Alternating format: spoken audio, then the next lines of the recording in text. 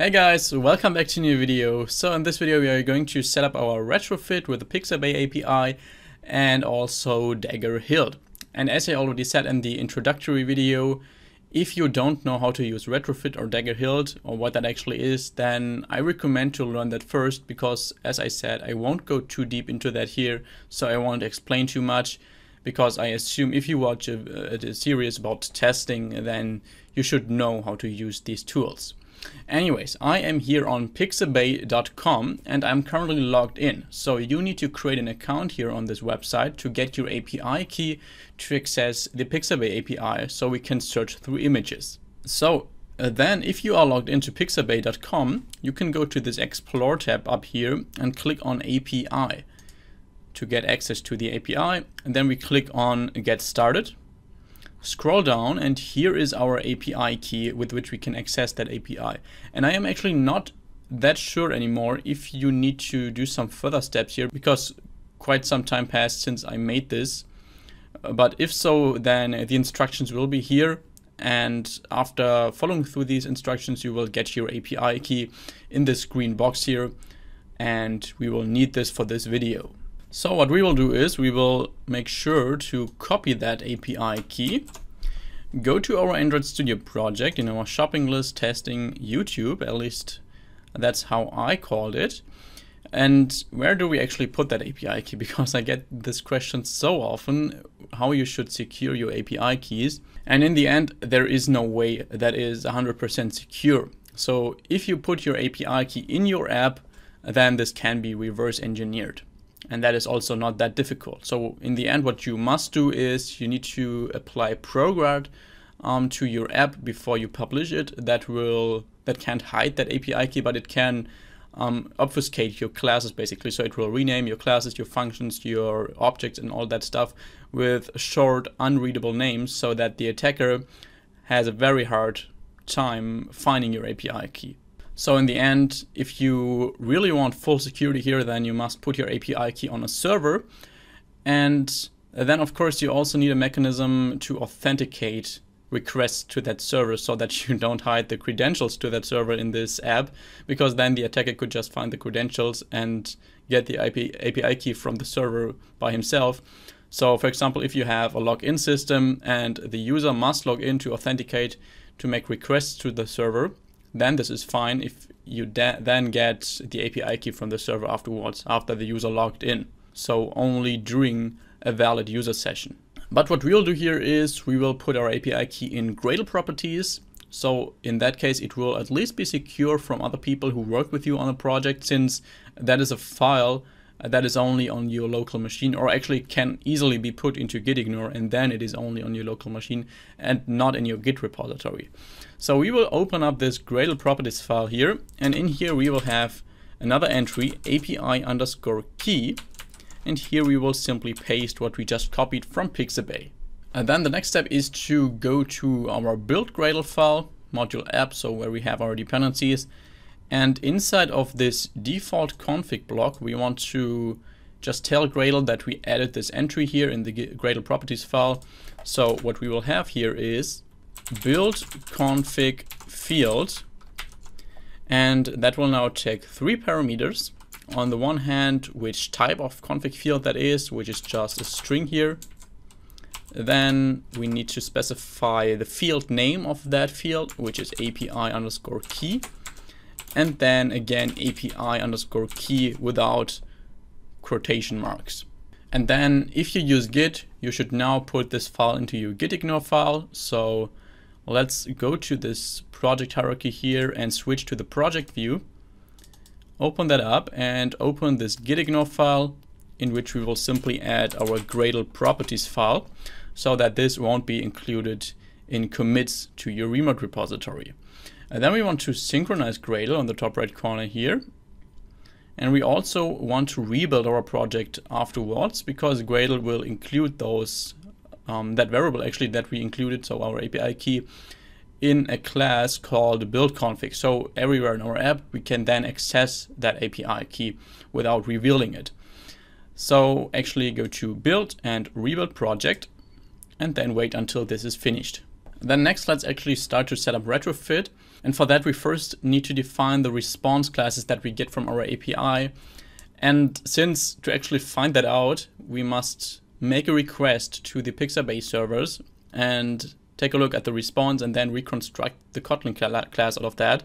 And since that is pretty impractical for a video here, I already did that. So you can just go to the GitHub link in the description and get the same response classes as I have here, because that really does not need to be part of a tutorial here to show you how we can make an actual API request outside of Android Studio.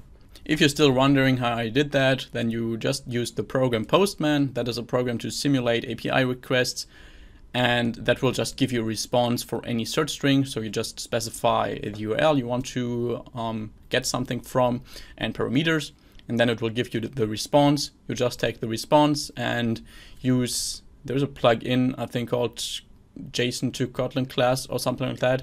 That will just take a JSON response and convert that to Kotlin classes. So exactly what we want here. So I will actually switch back to Android here.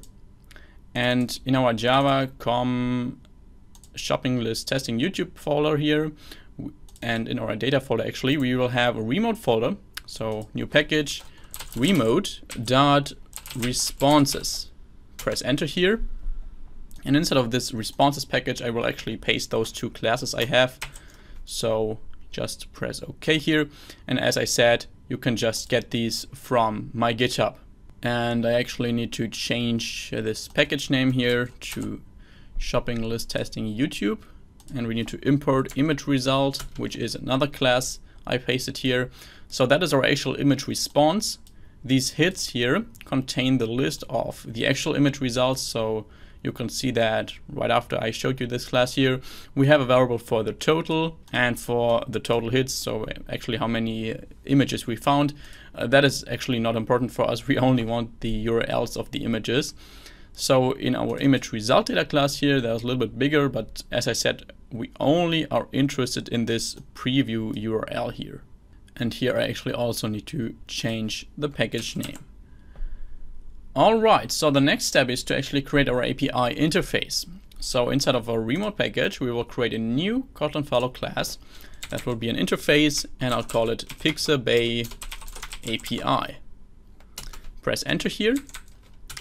And in here we will only have a single function just to search in our API for images. So in here we will have a GET request to the Pixabay servers at the URL of /API/, and that will be a suspend function, search for image. And that will on the one hand take the actual search string as a parameter, so what we actually want to search for, and on the other hand it takes the API key as a parameter. So first of all, we have a query parameter here, which is called Q for the query, so the actual search string. Call that search query, which is a string, and we will have a query parameter here for the key, so our API key. Call that API key, which is a string as well, and now we can set that by default to build config.API key. So you can see we don't reveal our actual API key here. And the result of that function will be of type response image result, or image response actually, not image result, because the image response contains a list of image results. Now the next step is to actually also create our actual singleton of Retrofit, and we can also right away just create the singleton of our room database, but for that we first need to set up Dagger Hilt so we can actually inject those singletons later on. So what we will do is, for Dagger Hilt, we always need to create an application class first. So let's go to our project root package, create a new Kotlin follow class, call that shopping application. Select class here, and that will inherit from application. Doesn't have a body here, and we will annotate it with @Hilt Android app. So that is always the same flow with Dagger Hilt. We create an application class and annotate that with Hilt Android app. And then in our manifests file, we of course need to add that application class here in our application tag. So name, and that is shopping application. And then we can close that again, and the application class as well. Now we need to define a module where we will provide those dependencies. So on the one hand, our room singleton and our retrofit singleton. Let's do that in another package. So our root package, create a new package here called DI for dependency injection. And in here, we will create a new Kotlin file or class called app module and select object here. We annotate that with add module, as always with Dagger Hilt. And we want to install this module in the application component of Dagger Hilt Android components, ;class. So if you don't know what this installing means here, that will just make sure that the lifetime of the dependencies we declare here in this module will be as long as our application lives. So those will be singletons actually. So which dependencies do we actually have here? First of all, our room database, of course. So we will have a function provide shopping item database. That will take the application context. So we annotate that with add application context like this. And we will set that equal to room dot database builder. Pass that context here. We need to pass a class which is shopping item database ;class.java, and we need to specify a name for that. Let's actually choose a constant here, database underscore name. Create a new package in our root package called other, and in here we will create a constants file. So new Kotlin file or class, call that constants. And that will be an object, so a singleton. In here we will then have our const val database name, and that will just be shopping underscore db. And then in our app module we can import that constant and call .build on that. And of course we also should annotate that with add singleton on the one hand, and on the other hand with add provides, so that we tell Dagger that we provide this room database here. Then the next step is, let's actually also create a function to provide our DAO object. So again, add singleton, although that is not necessarily needed for the DAO object here, but let's still do that. Right at provides function provide shopping DAO. And that will now take our database, which is a shopping database, shopping item database, and we just set that equal to database.shopping DAO. All right, that's it for our room database. Let's now worry about retrofit, which is also pretty easy here. So just let's directly annotate that with add singleton and add provides. And that will just be a function provide Pixabay API. This won't take any parameters, but it will return a Pixabay API. And in here we just return retrofit.builder.add converter factory, and that will be a JSON converter factory.create. We will set the base URL to, let's say, base URL as a constant, and define that again in our constants file here.